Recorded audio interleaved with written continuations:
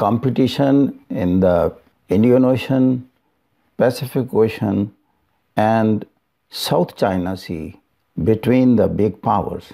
جیسا کہ آپ جانتے ہیں کہ یہ جو کمپٹیشنز ہیں in the strategic areas, geographical regions of the world, یہ بڑی پاورز میں ہمیشہ سے رہے ہیں.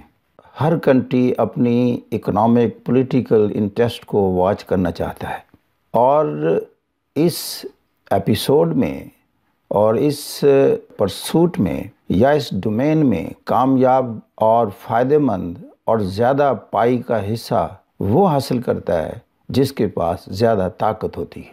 یہی گیم ساری دنیا میں ہوئی ہے، اور یہی گیم اس وقت ان اوشنز میں ہو رہی ہے اور مزید ہونے کے اس کے امکانات ہیں. اس لیے کہ بڑے کنٹریز جو ہیں جس میں آج ہم ذکر کریں گے، یونائٹڈ اسٹیٹس، انڈیا اور چائنا، ان کے سٹیکس اور انٹرسٹ اس میں زیادہ ہیں، اور ہم دیکھتے ہیں کہ ان کے انٹرسٹ کیا ہیں اور کیسے ایک دوسرے سے یہ کلیش کرتے ہیں، اور فیوچر میں کس کے زیادہ امکانات ہیں کہ اس ایریا میں یہ جو انڈین اوشن یا ساؤتھ چائنا سی یا Pacific ocean, particularly I am referring to the western side of the Pacific ocean, اس میں زیادہ پرویل اپون کون سی پاور کرے گی اور وہ کیوں کرے گی. تو یہ جو انوائرمنٹ ہے پولیٹیکو اکنامک اور اسٹریٹجک اور ڈیفنس کیپیبلٹی کے حوالے سے، یہ انٹرنیشنل پولیٹکس میں اس کی بہت زیادہ امپورٹنس ہے. انٹرنیشنل ریلیشنز کا یہ بہت بڑا سبجیکٹ ہے. سب سے پہلے ہم انڈین اوشن کی طرف آتے ہیں. نہ صرف یہ کہ انڈیا اور چائنا یا یونائٹڈ اسٹیٹس کے لیے ایکولی امپورٹنٹ ہے، دس is important for Pakistan as well because we are part of that Arabian سی. تو انڈین اوشن جو ہے یہ پیسیفک اور اٹلانٹک اوشن کے بعد دنیا کا تھرڈ لارجسٹ اوشن ہے، اور اس وقت یہ گروئنگ ایریا آف کمپٹیشن بھی بن گیا ہے between particularly India and China, اس لیے کہ اس میں دونوں کے انرجی سورسز کا یہ ذریعہ ہے. ان کی یہ دونوں ہم کہتے ہیں کہ انرجی سٹاروڈ کنٹریز ہیں. They need lot of energy in the form of petroleum, اور یہ ساری کی ساری مڈل ایسٹ سے ان کو ملتی ہے. اور پھر مڈل ایسٹ میں جیسے کہ آپ جانتے ہیں پرشین گلف جو ہے، اور وہاں سے زیادہ تر وصول ہوتی ہے یہ انرجی. وہاں ایک چوک پوائنٹ ہے جیسے ہم اسٹریٹ آف ہارمز کہتے ہیں، تو اس اسٹریٹ آف ہارمز سے یہ پاس تھرو ہوتا ہے آئل. تو لہذا یہ کچھ اس کے کریٹیکل اور ویری اسٹریٹجک پوائنٹس بھی ہیں، چوکنگ ایریاز ہیں، جس کی ہر کنٹری کی ایک ضرورت ہے کہ اس کے پاس یہ چوکنگ پوائنٹس جو ہیں اور یہ جو اسٹریٹجک کارنرز ہیں یہاں کنٹرول ہو اور ان کا انفلوئنس ہو. دوسرا پوائنٹ آف کنسرن اور امپورٹنٹ ہے وہ ہے اسٹریٹ آف ملاکا. یہ جب انڈین اوشن سے ایسٹ ایشیا یا چائنا میں جو بھی ٹریڈ ہو رہی ہے، جو بھی پیٹرولیم جا رہا ہے یا دوسرے گڈس جا رہے ہیں، تو they are passing through the street of Malacca. تو یہ انڈونیشیا اور ملیشیا کے، سنگاپور کے آپ سمجھیں کہ درمیان میں ایک پیسیج ہے، جو کہ ایک روٹ ہے جو ایکسیس دیتا ہے even to Pacific ocean, to south China Sea. Indian ocean کو یہ گویا کہ کنیکٹ کرتا ہے. That is also very important. تیسرا جو اس انڈین اوشن سے کنیکٹڈ ہے، تھرڈ چوکنگ پوائنٹ اور جو اسٹریٹجک امپورٹنس کا ایریا ہے، اسے ہم باب المندیب بھی کہتے ہیں. اور یہ ایک پوائنٹ ہے گلف آف عدن کے قریب کہ ریڈ سی جہاں سے سٹارٹ ہوتا ہے اس کو ہم کہتے ہیں باب المندیب. اور کیونکہ وہاں سے سارے جہاز انڈین اوشن سے ریڈ سی میں داخل ہوتے ہیں، اور ریڈ سی کے بعد سویز کنال سے گزرنے کے بعد یہ میڈیٹرینین سی میں داخل ہوتے ہیں، اور پھر اگر آپ دیکھیں اس سے بیونڈ اگر جانا ہو تو پھر اٹلانٹک اوشن میں ہم داخل ہوتے ہیں وہ جبرالٹر کے ذریعے. مور دین 32 million of بیرلز of crude oil and petroleum Indian ocean میں سے ڈیلی گزرتا ہے. کچھ انڈیا کو سپلائی ہوتا ہے، کچھ چائنا کو یا آسیان کنٹری جو ہیں ان کی کچھ ریکوائرمنٹ کو فلفل کرتا ہے. اور ویسے 50% آف ورلڈ میری ٹائم جو آئل ٹریڈ ہے وہ ساری کی ساری انڈین اوشن میں ہو رہی ہے، اور تقریباً 1 لاکھ کے قریب جو جہاز ہیں یہ انڈین اوشن میں اینولی یہاں سے پاس تھرو کرتے ہیں۔ گویا کہ اگر کسی کا اس پر کنٹرول ہے یا کوئی obstruction کریٹ کرنے کی ایبیلٹی رکھتا ہے تو آپ دیکھیں کہ اس کنٹری کی کتنی امپورٹنس ہے۔ اس لیے آپ دیکھیں گے، آگے ہم بات کریں گے کہ یہاں کس کس کنٹری نے اپنے بیس بنائے ہیں یا بڑی بڑی امپورٹنٹ پورٹس پر کنٹرول حاصل کیا ہے، تاکہ وہ اپنی جو سی لینز ہیں، جو ان کی اپنی ٹریڈ ہے، اس کی سیکیورٹی کو انشور کر سکیں، اور کبھی جنگ کا موقع ہو تو پھر دشمن کے رستوں کو روک سکیں۔ تو یہ ایک انٹرنیشنل پالیسی ہوتی ہے بڑی پاورز کی، اسی لیے بڑی پاورز دلچسپی لیتی ہیں ایسی جگہوں پر۔ یہ کمپٹیشن کیوں ہے وہاں؟ چائنا، انڈیا اور یونائٹڈ اسٹیٹس، اس کی انٹرسٹ وہاں کیوں ہے اور یہ کمپیٹ کیوں کرنا چاہتے ہیں؟ پہلی تو بات یہ ہے کہ جیسے میں نے عرض کیا کہ دونوں ہی چائنا اور India they are dependent on energy extremely. جو انڈیا ہے یہ تقریباً 80% اپنی جو پیٹرولیم کی ریکوائرمنٹ ہے وہ مڈل ایسٹ سے فلفل کرتا ہے، 80%۔ اور آپ نے دیکھا کہ اسی لیے انڈیا نے ایران کے ساتھ ہمیشہ بڑے اچھے تعلقات رکھے ہیں، اس کی چاہ بہار پورٹ کو ڈیولپ کیا ہے، تاکہ ایران چونکہ آئل کا بہت ایک امپورٹنٹ سورس ہے اور پیٹرولیم ایکسپورٹنگ کنٹری ہے، تو اس کے ساتھ اس نے، جب چائنا نے گوادر میں دلچسپی لی تو انڈیا نے چاہ بہار پورٹ کے ڈیولپمنٹ میں دلچسپی لی۔ دنیا کے جتنے بڑے ملک ہیں جو وہ ترقی کرتے ہیں ان کی انرجی کی ریکوائرمنٹ بڑھتی جاتی ہیں۔ تو آپ دیکھیں کہ دنیا کی 2 بڑی اکانومی کون سی ہیں؟ نمبر 1 آپ جانتے ہیں کہ یونائٹڈ اسٹیٹس ہے، دوسری چائنا ہے۔ سب سے زیادہ انرجی کی ریکوائرمنٹ بھی انہی کی ہے۔ تو تیسرے نمبر پر چونکہ یہ اکانومی بن رہی ہے انڈیا دنیا کی 3rd لارجسٹ، تو اگرچہ اس وقت جاپان ہے but very soon India is becoming the 3rd largest economy, تو تیسری جو انرجی کی ریکوائرمنٹ ہے سب سے بڑی وہ انڈیا کی بن رہی ہے۔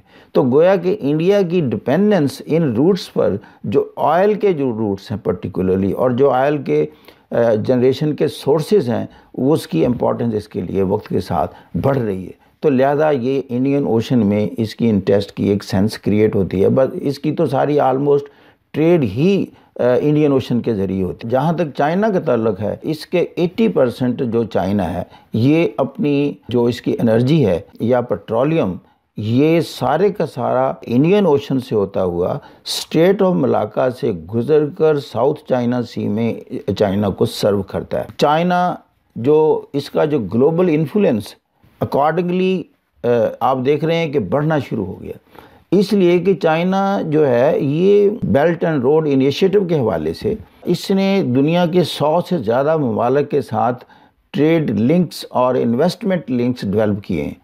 تو اس کی ٹریڈ کا جو والیوم ہے اٹ مینز وقت کے ساتھ بہت زیادہ بڑھنے لگا ہے، اور زیادہ تر چونکہ ایشیا افریقہ کے ساتھ تعلق ہے تو لہذا پھر انڈین اوشن کی جو اس کی ڈپینڈنس ہے آن دا انڈین اوشن، یا اس کی جو دا موسٹ امپورٹنٹ سی لین جس کو آج کل ہم کہتے ہیں میری ٹائم سلک روڈ، یہ BRI کا ایک پروجیکٹ ہے جو کہ سمندر کا راستہ ہے، اس کو وہ میری ٹائم سلک روڈ کہتے ہیں۔ تو یہ that is passing through Indian ocean, کیونکہ انڈین اوشن میں سے ایک لیگ اس کی ممباسا سے کنیکٹ ہوتی ہے کینیا، اور اس کے بعد نیروبی کے ساتھ اور سارے افریقہ کو کنیکٹ کرتی ہے، ایک اس کی ریڈ سی کے ذریعے میڈیٹرینین میں داخل ہوتی ہے، اور اسی لیے چائنا نے جبوتی میں اپنا پہلا اوورسیز بیس بنایا ہے، اور that is on the mouth of the red سی، اور اسی کے ساتھ ہی امریکہ کا بیس موجود ہے، وہ بھی جبوتی میں۔ اگرچہ وقت کے ساتھ امریکہ کی اتنی دلچسپی مڈل ایسٹ میں اتنی نہیں رہی کہ امریکہ اس وقت دنیا میں آئل ڈپینڈنٹ نہیں ہے، یعنی اس کے کچھ انرجی کی ریکوائرمنٹ ایسی نہیں ہے کہ یہ پرشین گلف سے یا مڈل ایسٹ کے کسی اور کنٹری سے پوری کر رہا ہو، یہ خود ہی اتنا پروڈیوس کرنے لگ گیا ہے، بلکہ یوں کہنا چاہیے کہ at this time United States has become the largest producer of energy now. تو لہذا انرجی کے حوالے سے تو مڈل ایسٹ کے ساتھ اس کی انٹرسٹ نہیں ہے، لیکن جہاں تک دوسرے عوامل ہے کہ پولیٹیکل انفلوئنس کریٹ کرنے کے لیے یا جو اس کے الائز ہیں مڈل ایسٹ میں ان کی سیکیورٹی کو پیش نظر رکھتے ہوئے، مثال کے طور پر اس کے الائز میں موسٹ امپورٹنٹ اسرائیل ہے، سعودی عربیہ ہے اور یو اے ای ہے، تو ان کی سیکیورٹی یا ان کی انٹرسٹ کو واچ کرنے کے لیے یہ اپنی پریزنس ضروری سمجھتا ہے۔ اور دوسری یہ کہ اس ایریا میں وہ چائنا کے انفلوئنس کو زیادہ بڑھنا بھی پسند نہیں کرتا، اس لیے وہ اپنی پریزنس یہاں رکھنا ضروری سمجھتا ہے۔ ابھی آپ نے دیکھا ہے کہ جب یہ United States Iran stand of issue چلا ہے تو اس نے اپنی ارد گرد سے جتنی میری ٹائم افواج تھیں وہ ساری وہاں بھیج دی ہیں، اور باقی اس کے ساتھ ڈسٹرائرز بھی، ایئر کرافٹ کیریئرز بھی، اور ایون B-52 بامبرز بھی قطر میں۔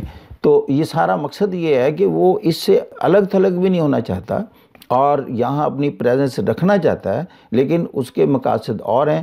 چائنا کے اپنے اکنامک انٹرسٹ زیادہ ہیں، اسی طرح انڈیا کے بھی اکنامک انٹرسٹ زیادہ ہیں، تو لہذا چائنا تو ایک گلوبل انفلوئنس کریٹ کر رہا ہے، اس لیے کہ وہ اپنی پھر جو سی لینز ہیں اور جو اپنی نیول بلڈ اپ ہے اور میری ٹائم جو اس کا ڈیفینسو سسٹم ہے اس کو سٹرینگتھن کر رہا ہے، چونکہ جتنا کوئی ملک یعنی ٹریڈ وائز گلوبل ہوتا جاتا ہے اتنا ہی اس کو ضرورت محسوس ہوتی ہے کہ وہ سمندر میں اپنی پریزنس کو، اپنی سیکیورٹی کو، اپنے ڈیفنس کو مضبوط بنائے۔ انڈیا کے حوالے سے جب ہم بات کریں گے تو ہم کہیں گے کہ وہ ایک اکنامیکلی رائزنگ پاور ہے، تو لہٰذا اپنی اس اکانومی کو سیکیور کرنے کے لیے، انشور کرنے کے لیے کہ اس کی جو انرجی کی سپلائی لائنز ہیں وہ قائم رہیں اور وہ سیکیور ہوں۔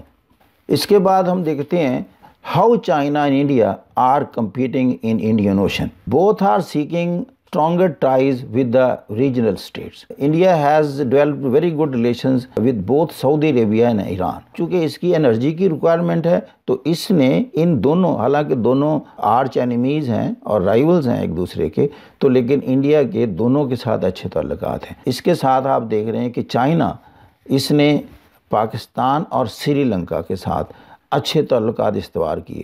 چائنا پاکستان سے کیے کیونکہ اس نے عربین سی پر گوادر جو پورٹ ہے اس میں اپنی پریزنس کی، اس لیے کہ جو اس کا مور دین 40% آئل جو اسٹیٹ آف ہرمز سے گزر کر آتا ہے، اور وہ اسٹیٹ آف ہرمز گوادر سے زیادہ دور نہیں ہے، تو لہذا گویا کہ اپنی سی لین کو یہ انشور کر رہا ہے کہ یہ پروٹیکٹڈ ہو۔ اور دوسرا اس کا ایک مقصد یہ بھی ہے یہاں گوادر میں ہونے کا کہ یہ جو اس وقت کی اس کی جو سپلائی لائن ہے کہ یہاں اسٹیٹ آف ہرمز سے سارا انڈین اوشن میں سے گزر کر، اسٹیٹ آف ملاکا سے گزر کر ساؤتھ چائنا سی میں اور بیجنگ تک تیل پہنچانا ہو، تو یہ مینی ٹائمز لانگر ہے دین if it manages to ensure this supply اور make this supply وایا Gwadar through Pakistan into Sinkiang the adjoining province of China۔ یہ 1/10 سے بھی کم ڈسٹنس رہ جاتا ہے اگر یہ روٹ استعمال کرتا ہے۔ That is the point, that is the importance of CPEC۔ China نے سری لنکا کی ایک پورٹ ہے جیسا کہ آپ جانتے ہیں ہیمبن ٹوٹا، یہ اس نے ڈیولپ کی $1.5 بلین سے۔ تو اب سری لنکا نے محسوس کیا کہ جو لون اس نے لیا ہے وہ اس پوزیشن میں نہیں ہے کہ اس کو پے بیک کرے، تو اس نے اتنی اماؤنٹ کے حوالے سے اس کو 99 ایئرز کی لیز پر دے دیا چائنا کو۔ تو اب چائنا کی گویا کہ انڈین اوشن میں پریزنس کا سب سے بڑا جو بیس ہے تو وہ سری لنکا کی یہ پورٹ ہے ہیبن ٹوٹا۔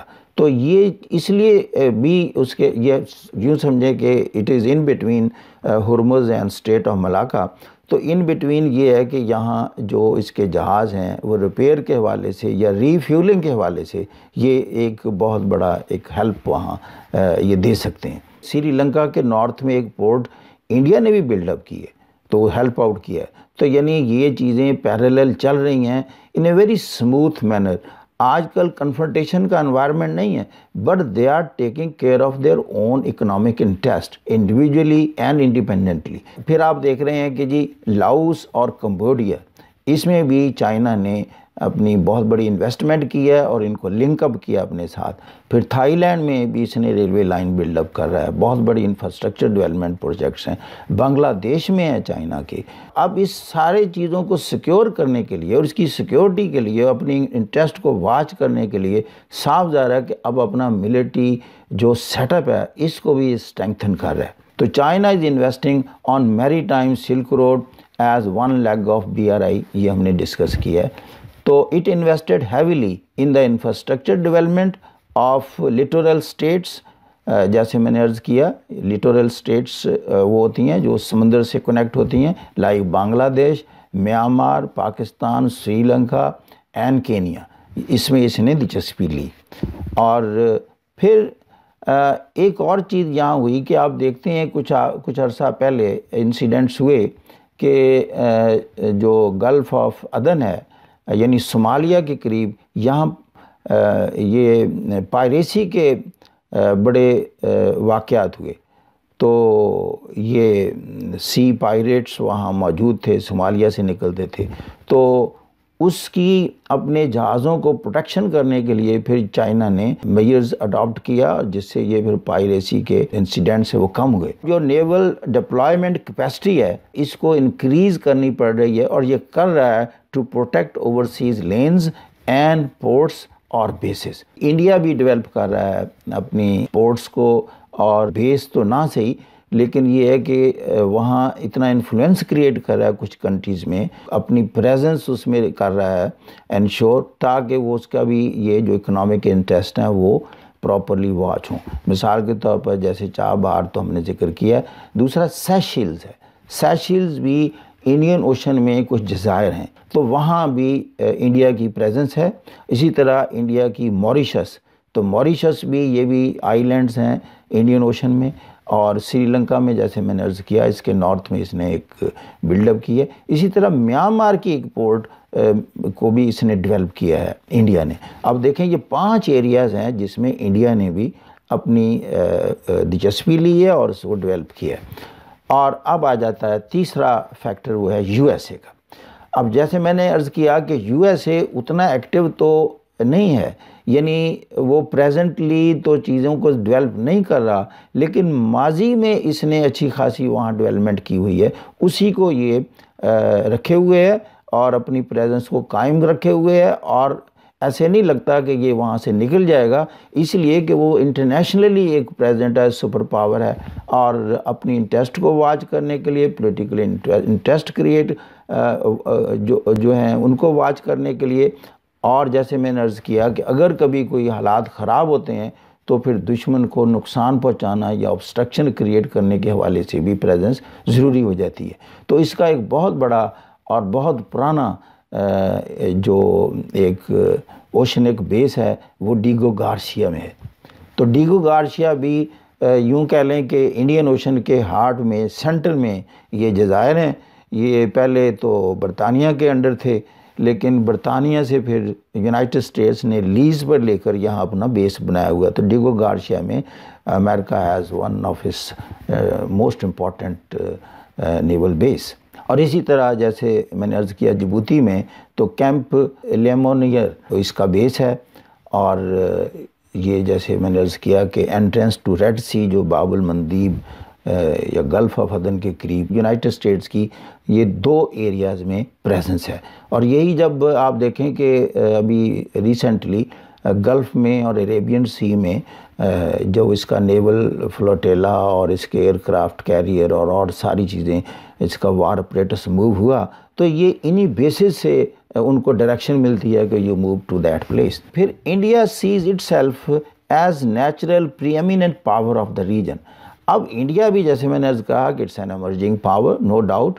تو اب وہ ایک پری ایمیننٹ قسم کی پاور اپنے آپ کو ویژلائز کرتا ہے, تو وہ بھی اس میں دلچسپی لے رہا ہے. اور چائنا از فار آف شور water lens defence and open Cs protection.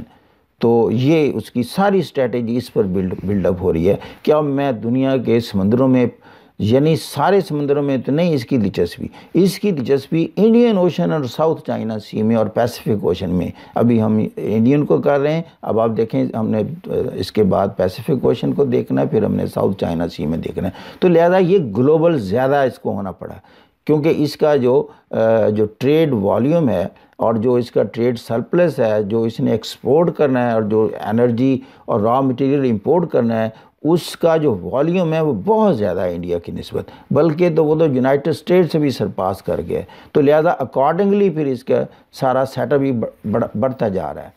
تو پھر China is for refuelling and repair stations, جیسے میں نے عرض کیا یہ بھی اس کی ریکوائرمنٹ تھی انڈین اوشن میں, جس وجہ سے اس کو یہ پورٹس کو کنٹرول کرنا پڑا. اور پھر اسٹل میری time competition between China India is at نیسنٹ stage. لیکن ابھی یعنی جو کمپٹیشن ہو رہا ہے لگتا تو یہ ہے کہ کوئی جنگ کی صورتحال نہیں ہے, یہ بھی ابتدائی مراحل میں ہے. وی call it in the نیسنٹ stage. تو اس میں یہ دونوں بلڈ اپ کر رہے ہیں اپنی اپنی اکنامک انٹرسٹ کو واچ کرنے کے لیے, اور سیلینس کو, اور پیرالل چل رہے ہیں. تو what fuels China India tensions, اب دیکھنا ہے کہ ان میں تھوڑا سا آپ کو احساس ہوگا کہ کلیش جیسی, کنفرنٹیشن جیسی صورتحال رہتی ہے, ایک دوسرے کو کنٹین کرنے کی بھی پالیسی رہتی ہے, ایون یونائٹڈ اسٹیٹس کی رہتی ہے. یونائٹڈ اسٹیٹس آپ نے دیکھا کہ انڈیا کو اس نے اپنا اسٹریٹجک پارٹنر بنایا ہے, اس نے چائنا کو تو اسٹریٹجک پارٹنر نہیں بنایا, یا کسی پاکستان کو تو نہیں بنایا, لیکن انڈیا کو بنایا. وہ کس کنٹیکسٹ میں ہے, اس لیے کہ ٹو کنٹین چائنا, کے جتنا ہو سکے کہ چائنا کو کچھ خاص لمٹ سے آگے زیادہ نہ جانے دیا جائے. لیکن اس میں کامیابی نہیں ہو رہی. وہ اپنے ایک بڑے اچھے طریقے سے آرام سے اپنی اکانومی کو ایکسپینڈ کرتا اور یہ لینز اس انداز سے ہو رہا ہے کہ اس کو یعنی کنٹراڈکٹ بھی نہیں کیا جا سکتا. پھر Chinese presence in Indian ocean is a point of concern for India. تو پھر یہ بنتا ہے اس کا کہ یہ بھی اتنا اس کی پریزنس بڑھتی جا رہی ہے. India participated in naval exercises with USA, Australia and Japan ان دا بے آف بنگال. اب دیکھیں نا اس کے الائز سارے ڈیفرنٹ ہیں, جو یعنی ایکسیپٹ چائنا, باقی جس کے ساتھ ایکسرسائزز کی ہیں وہ کون تھے؟ یونائٹڈ اسٹیٹس, آسٹریلیا اور جاپان, اور بے آف بنگال میں کی. تو یہ یعنی ایک قسم کا آپ دیکھیں کہ گروپنگ کیسے بن رہی ہے. تو this was all to counter balance China. اب آ جاتا ہے جی ایریاز آف کوآپریشن. اچھا تھوڑا سا کوآپریشن بھی ہے. آپ دیکھیں کہ ساری کنفرنٹیشن یا انٹیگونسٹک کچھ موڈ میں چیزیں نہیں ہیں, بلکہ کوآپریشن میں بھی ہے. یہ تھوڑی سی عجیب چیز ہے, لیکن کوئی بڑے لیول کا کوآپریشن نہیں ہے. مثال کے طور پر اینٹی پائریسی ایکٹیویٹیز میں they are cooperating with each other. لیکن کوآپریٹنگ ایسے نہیں ہے کہ دونوں کٹھے مل کر کار کرتے ہیں, لیکن دونوں انڈیپینڈنٹلی پیرالل کر رہے ہوتے ہیں. جیسے میں نے کہا صومالیہ کے قریب جو گلف آف عدن میں یہ پائریسی کے کام ہوئے اور پائریٹس نے یہ لوٹا جہازوں کو, تو دونوں نے اس میں حصہ لیا اور اس کو روکا, اور پھر چونکہ یہ دونوں متاثر ہو رہے تھے. اور ڈیزاسٹر ریلیف میں بھی جب سونامی آیا تو اس وقت دونوں نے مل کر ایڈریس کیا اس سبجیکٹ کو. اور جو ڈرگ سمگلنگ ہوتی ہے اس ایریے میں, اس میں بھی پیرالل یہ دونوں کام کرتے ہیں. تو یہ ہم سمجھتے ہیں کہ یہ تھوڑے سے ایریاز آف کوآپریشن ہیں جن میں ان میں کوئی کنفرنٹیشن نہیں ہے, بلکہ they are on the same page. اور پھر BRICS development bank and Asian infrastructure investment bank are polling India along side China. اب یہ جو چونکہ دونوں برکس کے ممبر ہیں, اس میں بھی یہ کوآپریٹ کرتے ہیں. اور دوسرا جو پھر ایشین انفراسٹرکچر, یہ چائنا کا انویسٹمنٹ بینک ہے, تو اس کے ساتھ بھی اس کا تعلق ہے. اور یہ جیسے SCO کے حوالے سے بھی چونکہ شنگھائی کوآپریشن آرگنائزیشن میں بھی انڈیا ممبر ہے چائنا کے ساتھ, تو یہ ایسے پالیسی رکھی ہوئی ہے انڈیا نے کہ وہ کنفرنٹیشنل اس حد تک کی نہیں ہے کہ they are not on speaking term, but they are at many occasion they are cooperating with each other.